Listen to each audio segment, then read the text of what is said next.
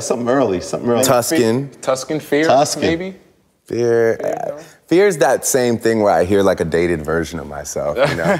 I'm like, I could have rapped that better. People say yeah, I don't know. The fifth one, shit. I got a lot of songs. So what went wrong with Tyler, man, at the Camp Flognog, man? I just walked myself into a situation. I kind of felt it backstage too. I kept making jokes. I think I actually made a joke on camera. Someone showed me the clip the other day. I'm like, how long do you think it's gonna take before they boo me off stage? Yeah, it was more jeering and trolling, I feel, than actual booing. It was booing. I have my. I tried to listen one. It was a clip where you was like, "What the hell?" I'm performing the hit, and it's like it's not connected. Nah, it was just. You looked really befuddled at times. You was like, I was a little. Is someone fucking with me? Like, what is going on? I was a little confused because I just didn't. Like, I was kind of sitting there going like, you guys know Frank's not here, right? So it's like, you may as well just like get over that and rock. Now like let's rock, cause like I'm the guy, I'm the replacement. So I got a couple joints if you want to hear them. Like it was. I actually now in hindsight wish I would have said like, yo guys, no Frank, Ocean, or just buddies. like been like broke out into like tornadoes and just made everything.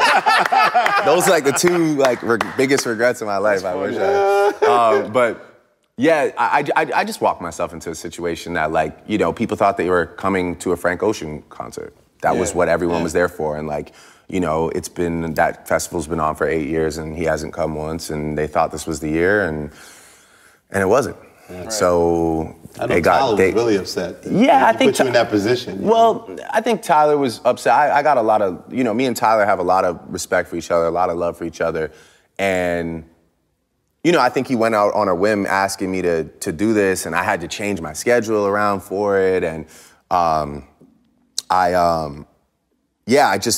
think he thought it was gonna go over really well, especially like, you know, like Feel No Ways and Wu-Tang Forever were like his requests. They put Feel No Ways there. That's number 5. Oh yeah, that is number 5. Yeah, yeah. Feel No Ways and Wu-Tang were his requests, and I think he just thought, like, everyone's gonna love this as much as me. And yeah, they just... That's when you lost the crowd a little bit. Yeah, they were out of it from, they were out of it from Uzi's second song. I mean, they were already, like, Rocky came out, and yeah, you can bring it. And Rocky came out, and Tyler and Rocky are like brothers, so people are excited to see Rocky because he's like part of the, you know, Golf Wang family. And then Uzi came out, and they showed him love, and then he tried to do a second song, and they did not show love on that second song. That was when I got worried. I was like, oh shit, they're not cheating. And he hit the shoulder move, and they didn't respect the shoulder move? They didn't fuck with the shoulder move. I was like, oh, this is crazy. And then I came out, and like the first song or two was good. They were going off. But at the end of the day, I knew right away. I'm like, they came to see a different show. And it didn't matter who walked out, I don't think. They wanted to see their guy. And so, you know, and it was like 2,000 people out of like 50,000 or whatever, 30,000. But it had an impact enough for me to be like, I walked off stage. Like my next songs were about to slap the place. Like I had like Nonstop, Sicko, God's Plan. I had a bunch of joints to still do. Money in the Grave I was gonna do. But yeah, I just had to cut because I was like, you know, this could go really bad. Where if I've already overstayed my welcome.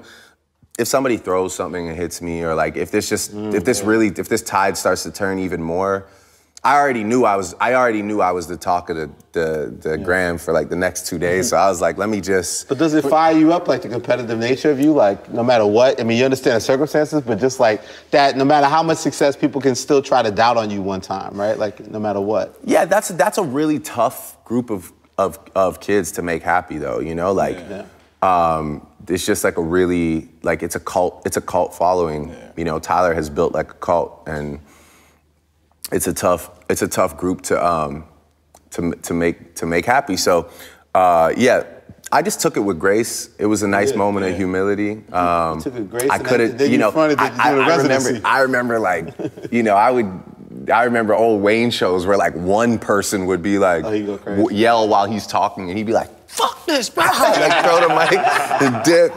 And I was thinking like, should I pull the Wheezy Baby one time and just go? But nah, it was all good, you know. It was show? It was important for me. Would I do a B-side show? Yeah, sure. Yeah. I would love to do. Like we've talked about maybe doing an unplugged with all the records that I never usually perform. I think it would be great. I think it would also just showcase how serious I take performing as well. I think majority of the time people see me as on like shaky cell phone cameras in arenas, and I think it would be nice to have an intimate moment. But sorry, what I was gonna say about the Flog Gnaw thing was, it's funny. I feel like it builds up the story because I feel like maybe, you know, when a new album drops, I feel like maybe next year they might be calling for me. You know, you never know. I'm serious. That's how it is. Sometimes the story just needed to go like that. Sometimes, you know, next year that could be the moment where, you know, I pop out and they you know, it's only 1,000 people. But right. The story went nice for you in sports, man. I feel like you won an NBA championship. Yeah, that was as much as anybody. Like, what did that? I mean, I saw you go crazy after that Game 5 win, where you was really like letting the people know the passion of the city. Like, what was that experience like? I'm gonna be honest with you guys. I was drunk. But that speech. This didn't exist right here. No, but that is true though. That is true. Yeah. But I pretty much have zero recollection of how I pieced that speech together. But it was a surreal moment. You had a press conference. Yeah. You called the press conference. I know, yeah. I was just natural. It was organic. I just turned to my right and there was 30 microphones. They wanted to hear me speak. But no, that was like one of the, you know, you talk about not realizing how crazy something was until like it's all calmed down. Yeah. That entire playoffs and you know, building that connection with Kawhi. Obviously, I've been friends with Kyle for years and years, and you know, all the rest of the guys that have been playing their heart out on this team, even when we were not doing well. But that parade, I've honestly never seen anything like that with my two eyes in my entire life. I've never been so sure that something wasn't real. Like, I was like, this is not real. I must have like, you know, dislocated my knee and I'm like in the hospital on like